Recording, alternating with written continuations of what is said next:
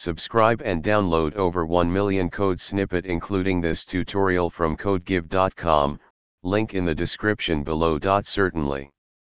A do-while loop is not a built-in construct in Python like it is in some other programming languages, but you can achieve similar functionality using a while loop with a conditional check at the end. Here's a tutorial on how to create a do-while loop in Python. Title: Creating a do-while loop in Python. Introduction.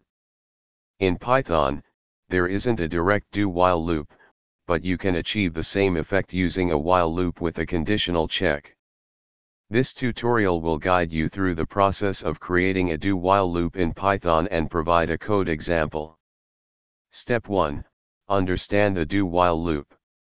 In a traditional do-while loop, the loop body is executed at least once before the condition is checked.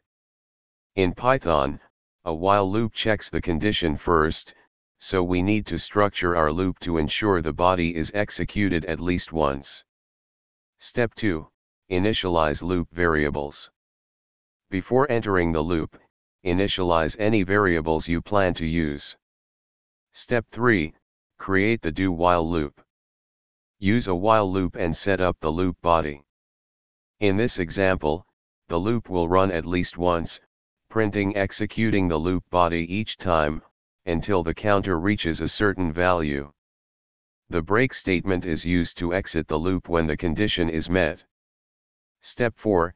Customize for your use case. Adapt the loop structure and condition to suit your specific needs. In this customized example, the loop continues prompting the user for input until they enter quit. Conclusion.